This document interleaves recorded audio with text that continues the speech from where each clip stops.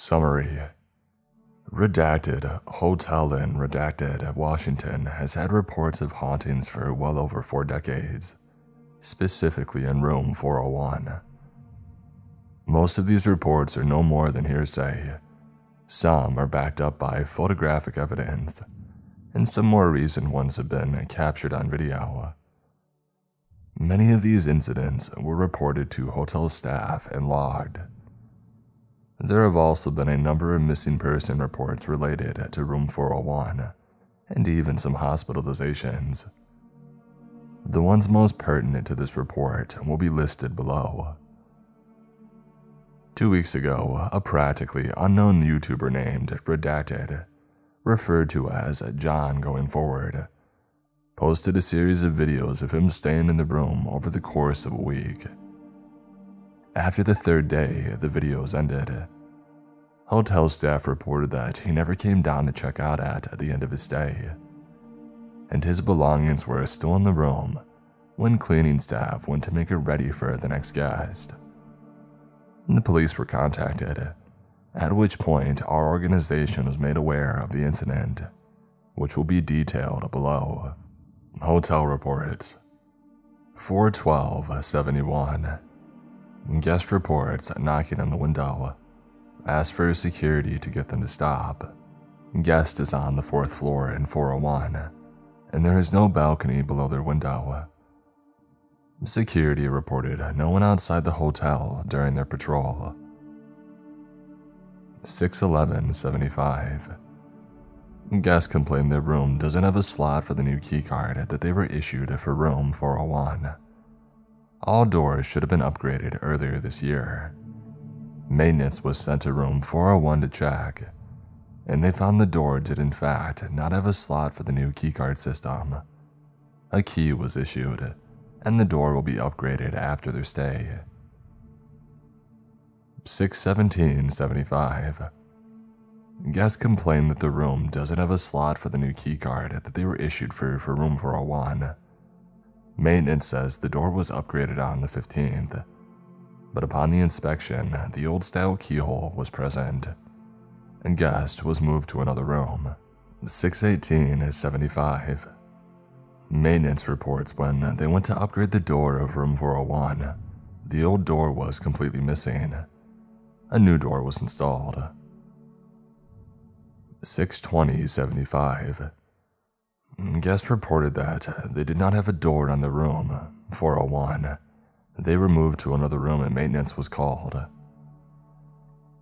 Maintenance reports the door frame for 401 is too small for the new door. They will call the carpenter to remove the old frame and install a new one tomorrow. 6/21/75.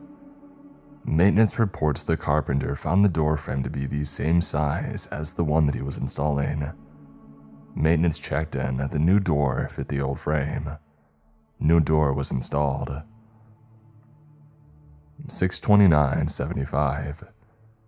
Janitorial reports the door for room 401 had been painted a different color than the rest of the doors on the floor. The keycard did work, however. 1/1/79. Guests complained their door in room 401 was left wide open when they woke up in the morning. They have the only key other than janitorial, but janitorial doesn't service rooms overnight. Guest was offered a free night and dinner from the kitchen and accepted with no further incident. 3/17/80. Guest in 403 complained about screaming in the room to the left, room 401. Front desk called 401 but no one answered. A concierge was sent up and confirmed that someone in the room, a man, was screaming for help. The only guest registered to the room was a woman, name Redacted. Security was called but the door did not have a slot for their keycard, and none of the old keys worked. They did not receive a verbal response from the occupants of the room, other than the screaming. They were unable to force the door open and the police were called. The screaming stopped as the police arrived on the floor. Police battered the door down to find the room completely empty. Even the furniture was gone. Name redacted did not show up to check out after her stay. 52883. Guest in 401 has made several noise complaints about the room to the right, 403. Room 403 is unoccupied. We sent security to check the room, but they found no signs anyone had been inside since the previous guest. 71189. Guest requested early checkout. Guest was visibly shaken and remarked that they were relieved to have found the lobby. Guest was told about the policy about paying for the remainder of their stay and said that was fine. Management offered to waive the rest of the charges but asked for a reason for the early departure. The guest refused to talk about it, said that it was fine if they were charged, they just wanted to leave. Management waived the entire stay. 111092. A woman came down to the lobby looking very confused. She said that she was in room 401 and that her card wasn't working. The reservation for 401 was under a different guest name, and the key card she produced was for a different hotel. We asked for an ID and she produced a card that none of the staff had recognized. She left the lobby, returning an hour later in a hysterical state. She approached the front desk, asking for a room. She tried to pay with some kind of foreign currency and was turned away, at which point she broke down.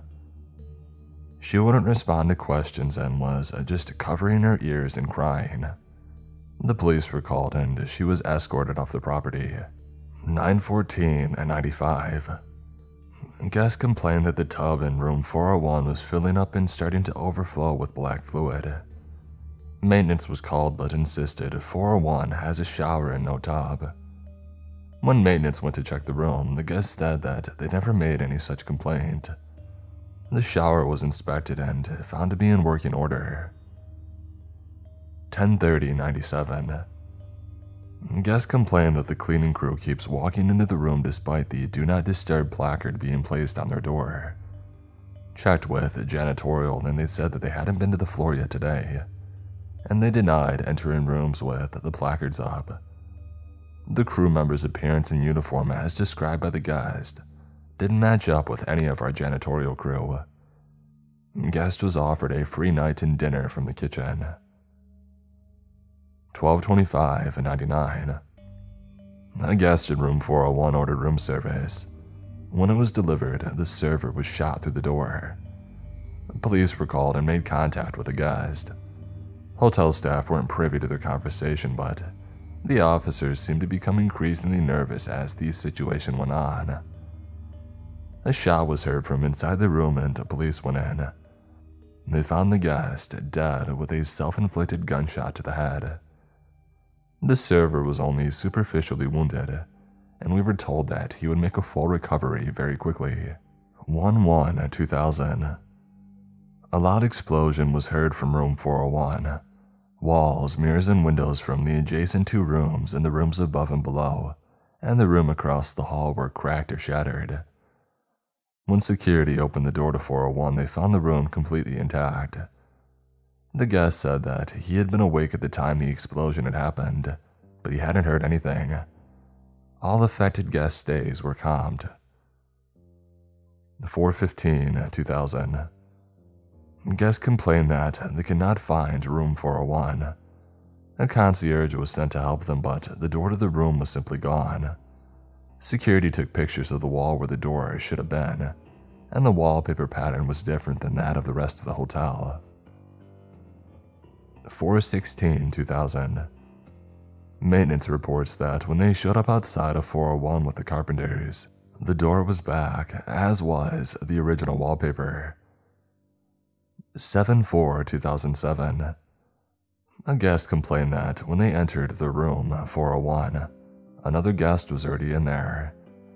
Management verified the room should have been unoccupied, but a concierge went up to the room and verified that it was empty. The guest remarked that they must have gone to the wrong room because the furniture was different. 228-2011. Guests from 401 did not come back down to check out, and there was no answer on the room's phone. A concierge was sent up, and upon opening the door, he found the guest frantically pacing the room. She screamed at him to stay back and then threw a desk chair through the window and jumped out. Security was dispatched to secure the scene, but no body was found outside, and the window for 401 was intact. Maintenance confirmed the window was destroyed inside the room and will replace it tomorrow. The guest's family was also contacted to retrieve her belongings from the room. 3/1/2011. Maintenance reports that when they entered room 401 to replace the window, they found it still intact. The previous guest's belongings were gone, however. 2/16/2016. Guest from 401 requested early checkout just after 10 p.m. Would not say why, though she looked visibly shaken. Management comped the night. 10/12/2016. Guest in room 403 reports someone in the adjacent room 401 is calling their name quietly through the wall. 401 is currently unoccupied. Security entered 401 and verified that it was empty. Guest was moved to a different room and his stay was calmed. 1/25/2017.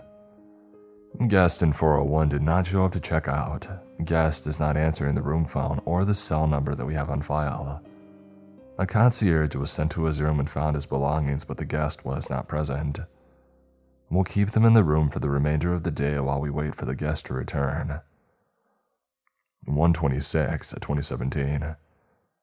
Guest in room 401 did not return to checkout as scheduled yesterday.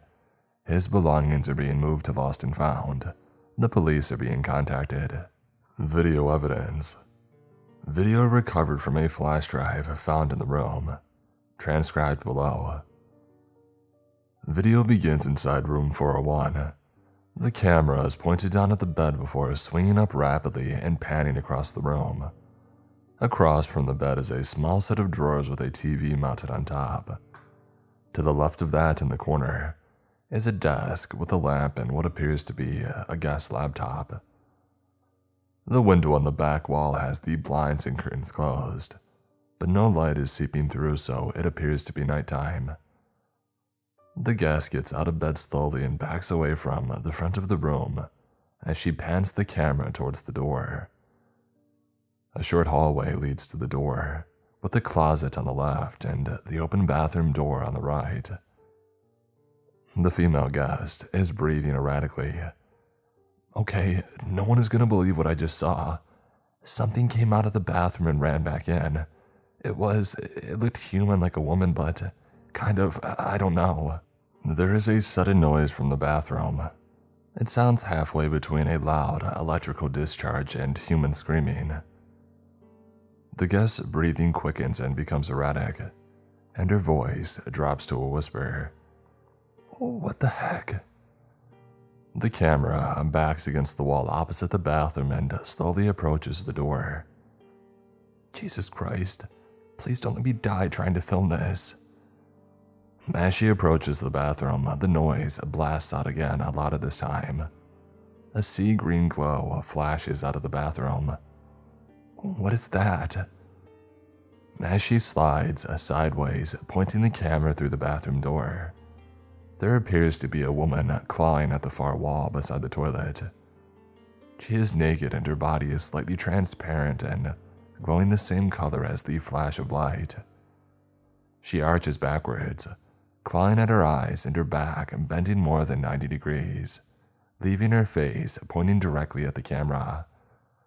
She opens her mouth and screams, producing the noise from earlier, only much louder this time. Holy crap. There's a burst of sea green light as the noise peaks and then goes silent. The woman is gone. What the... hello? The camera pans around the bathroom, but no sign of the woman can be found, other than scratch marks on the wall behind the toilet and some black fluid pooled on the floor outside of the shower. Man, screw this. And the video ends. YouTube series. A YouTuber named John uploaded a series of videos of him staying at the hotel for 5 nights. Only 3 out of the 5 nights were uploaded to his channel, and those were taken down at our organization's request. Video transcribed below. Redacted Hotel, 5-night stay, night 1. Uploaded January 20th, 2017. The video opens with a shot in the lobby of the hotel. The name on a large sign behind the front desk is blurred. John speaks. "I can't believe we're actually here. Let's go." The video cuts to a quick intro, and then back to John in a hotel room. "Hey, what's up guys? It's your boy." The video skips with another haunted destination. This time, I'll be staying at the historic Hotel in Washington. I've heard a lot about it, as have you if you've watched my video back in May last year. All kinds of weird stuff happens in room 401. Most of it is only passed around by word of mouth, but the hotel staff say that there is a logbook full of incidents from that room that are just too wild to read. Apparently management keeps the logbook locked down, and only a handful of longtime employees have had the chance to read the whole thing. But from what I've heard, a simple haunting doesn't even begin to explain some of the things that have happened here. Speaking of here, the camera pans around the room. This is it, the fabled room 401. Let me give you a quick tour.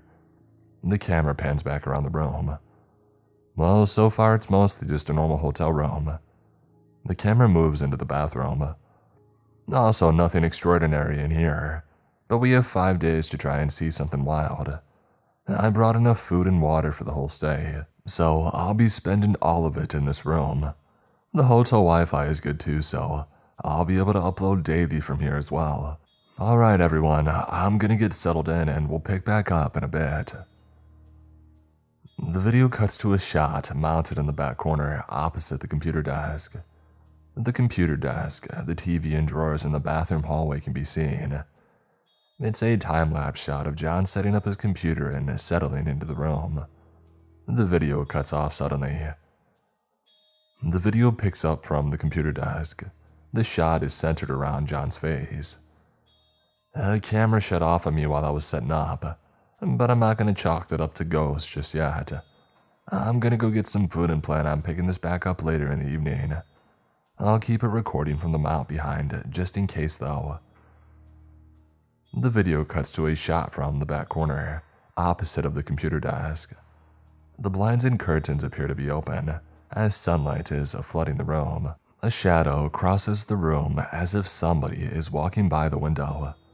John looks up as it is clearing the window and gasps. John rushes to the camera, picks it up and aims it out the window. Nothing is there. What was that? The shot replays in slow motion. The shadow is clearly the silhouette of a person. John talks over the clip.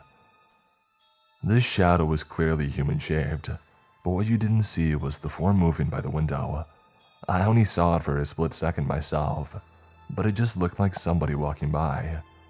By the time that I got the camera there, it was long gone. The video cuts back to the computer desk, centered on John's face. Okay.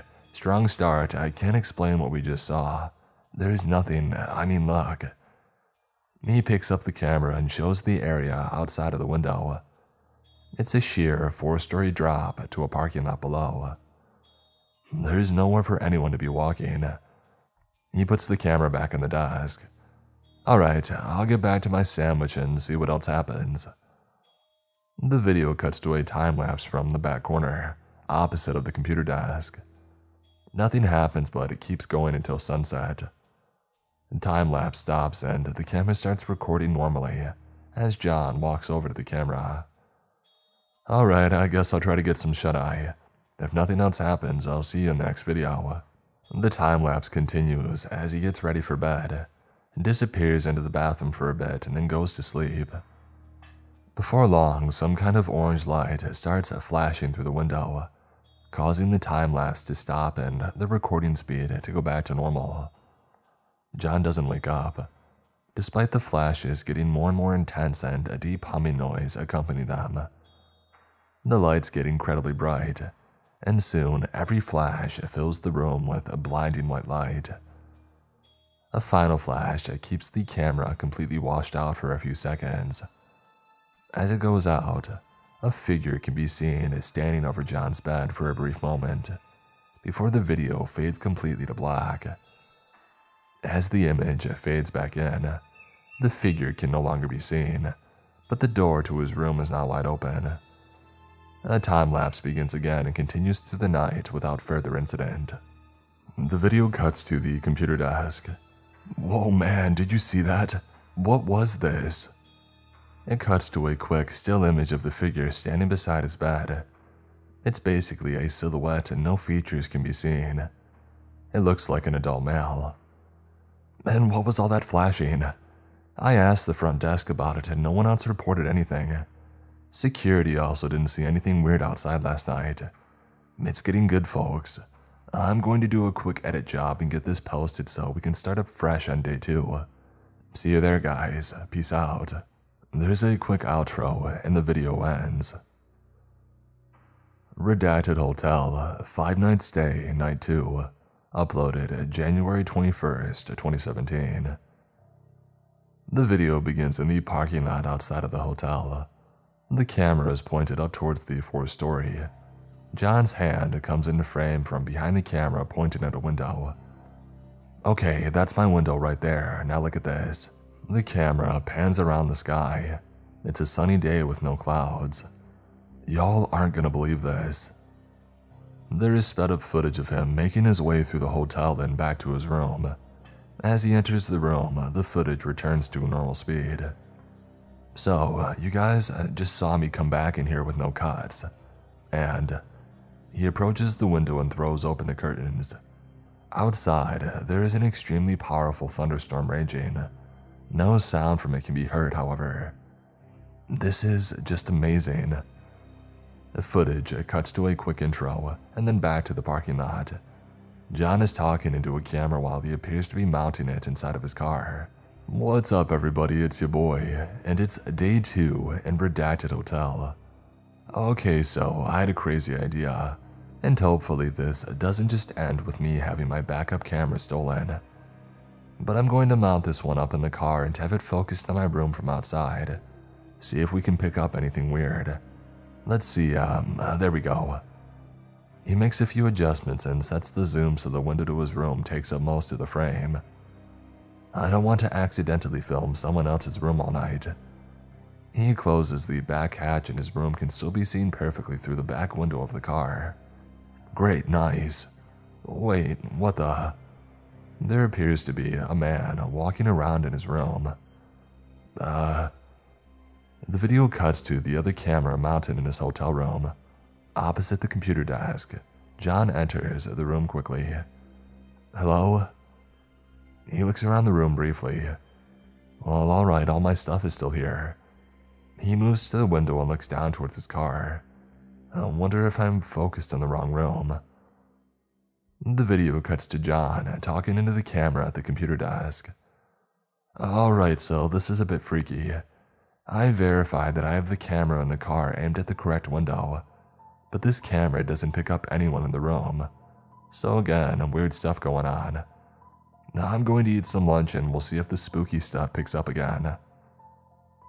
The video cuts to nighttime. The camera is mounted in the back corner opposite the computer desk. Well, a great start today, but otherwise pretty uneventful. Guess I'm going to head to bed and we'll pick up too. What are you doing in my room? He turns around and as he does, his body shifts, revealing a woman standing in the hallway. She's only wearing a towel and appears to have just showered. What? This is my room, are you? I'm calling the cops, get out. She runs back into the bathroom, slamming the door. Hey, wow, alright, hey. He moves towards the bathroom door. I'm going to go down to the lobby, okay? I'm just going to wait down there. If you need clothes or anything, just take whatever you need from the dresser under the TV. Okay? There's no response. Alright, sorry, I'm not trying to scare you. I'll be in the lobby. Oh, hold on, let me turn off the camera first. He moves quickly towards the camera, but jerks back around when a sound halfway between a scream and an electrical discharge comes from the bathroom. Hey, are you okay? As he moves back towards the door, the sound happens again, louder this time. Okay, I'm coming in. As he opens the door, the sound blasts out so loud that it distorts the mic and the camera from across the room. A bright flash of a sea green light washes out the screen for a moment as John reels back and covers his face.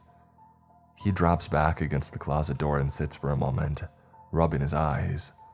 What the heck? Hello? Are you okay? He stands up shakily and leans into the bathroom. Holy crap. The video cuts to a shot of the bathroom. There's a large puddle of black fluid on the ground. I don't even know where to begin with what just happened. I just hope that she's alright. I think I'm done recording for the night. Yeah, see you guys tomorrow, I guess. The video ends. No outro is shown.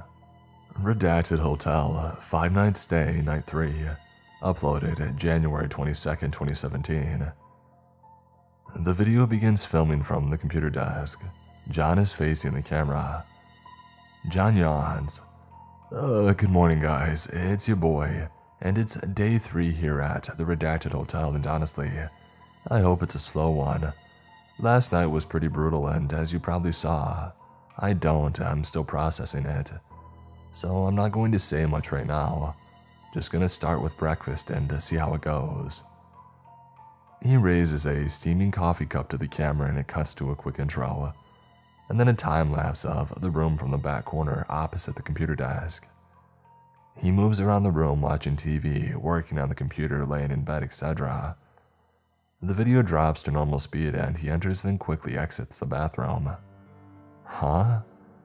He walks over to the camera and picks it up, and then returns to the bathroom. So this is weird. The camera pans across the bathroom, nothing looking out of place. I didn't touch that black stuff that was on the floor. It was pretty thick and I even had to step around it this morning, but now it's gone. Not a trace of it left. The camera is lowered close to the floor, but there's no evidence that any black fluid remains even on close inspection. Maybe it was, I'll probably never know. He sets the camera back on the stand in the back corner and the time-lapse continues. It runs until nighttime with no incidents. The video cuts to the computer desk with John facing the camera. Alright, nothing too weird in day 3. Sorry for the lackluster upload, but I kind of needed the day if we're being honest. I'm gonna wrap it up for now. I'll leave the time-lapse running overnight, and if anything happens, I'll add it to tomorrow's video. See you there. Peace. There's a quick outro and the video ends. Additional footage. John's belongings recovered from the room included his camera. On it was a drive with several hours of recorded video from after his final video. The raw video footage is transcribed below. Video starts panning around the room, settling on the curtains. It's very dark and no light is seeping in through the curtains, making it appear to be nighttime. What the heck? According to my phone, it's like 7:30, the sun should still be up. Anyway, some noise from outside woke me up, it must be storming or something. He gets out of bed slowly and turns on the lamp, and then he heads to the window. As he draws the curtains, another set of curtains on the other side of the window can be seen. What in the? He moves the camera close to the window, trying to film through the small gap in the curtains on the other side of the glass. Is that a reflection? Wait a minute. The gap appears pitch black at first, but the image starts to fade in and it appears to be another room, identical to 401 but mirrored. The gap appears pitch black at first, but the image starts to fade in and it appears to be another room, identical to 401 but mirrored. No way it can't be. I'd see the camera, what the heck, how is there another? The lamp in the other room flicks on and the camera jerks back from the window. Oh crap. John quickly turns off his lamp and then moves behind the bed. He peeks the camera up to watch the window. The curtains on the other side are drawn, and a backlit man appears into room 401. What the heck? The man cups his hands against the window, and then looks through them trying to get a better look into room 401. He pushes away from the window, scratches his head, walks over to the nightstand and begins making a phone call. This is so weird. As the man stands up at the phone, John's phone rings. No way. The man turns his back on the window and John quickly crawls over the bed, picks up the receiver and ducks back behind the bed. Hello? What? Oh, hi. To the camera, it's whispered. It's the front desk. He speaks back into the phone with his normal voice. A noise complaint, what? No one is screaming in here, no, listen. John holds the receiver over his head, and just as he does, an incredibly loud and human scream rings out from the other side of the window. John drops the phone. Oh crap! The camera peeks over the bed to the opposite side of the window, splattered with blood. The man's arm slaps up against the window, smearing blood as it slides back down. There's a lot of impact against the window. Whatever struck it couldn't be seen through the blood, but a huge clawed hand could be seen for an instant slamming into the window. Nope. John stands up and runs for the door. When he opens it, he finds himself looking into another room. Opposite him, a large creature slams a giant clawed hand into the window, shattering it. It's very tall, taller than the room, and it's hunched over. Blood is covering most surfaces, and the creature cranks its neck around to lock eyes on John. John seems to be frozen in place until the creature roars. The scream is the same one from a moment ago, but now much louder and distorted in the camera's mic. John whips around, only to see the creature on the opposite side of the window cranking its head back towards him. It roars again and crashes its way through the window, destroying everything in the room as it slams and tears its way towards John. John turns again and runs through the doorway, finding himself in the hallway. Come on. The camera pans left and right quickly. Both directions seem to go on forever. Another roar rings out and John just runs to the right. What the heck is happening? As he runs, the camera picks up room numbers from a few doors. They all say 401.